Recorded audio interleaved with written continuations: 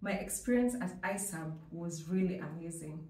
So we were approximately 30 or so students, international students, and we got to lead those particular meetings, assisted by the Kent Union, members from the Kent Union, and also members from the International Students Office at the University of Kent.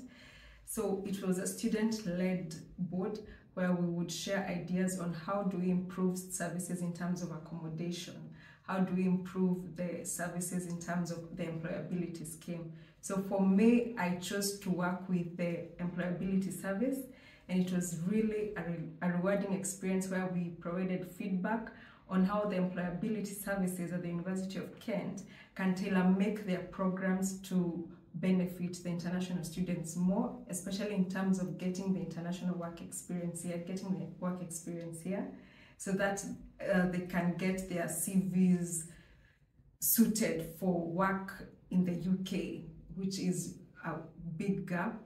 And that feedback was implemented, and I was also very happy to be contacted by the employability service when they were visiting Kenya. Like Eunice will be visiting Nairobi, so kindly, if you have contacts at the University of Nairobi, tell them to show up at this particular event. So that was also very good because it showed that the feedback which we have been providing to the office of the employability service has been taken into consideration. And secondly, the International Students Advisory Board gave us the opportunity, particularly myself, to attend workshops and trainings on how to lead meetings, how to chair meetings, how to write minutes, those small things which you might take for granted but actually add up to your job profile later on. So I got the opportunity to co-chair a meeting with the deputy chair or the vice chair of the Kent Union. That was really amazing, yes. So far, that's really good.